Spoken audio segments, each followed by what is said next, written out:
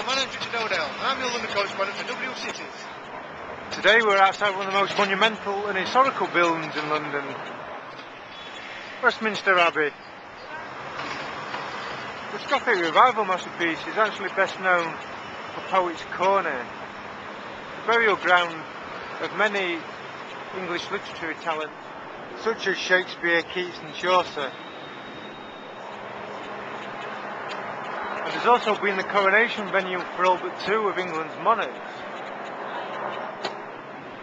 In fact, when William Conqueror was crowned here, the ceremony turned into chaos as Norman soldiers guarding the main entrance took the cries of acclamation, cries of rejection,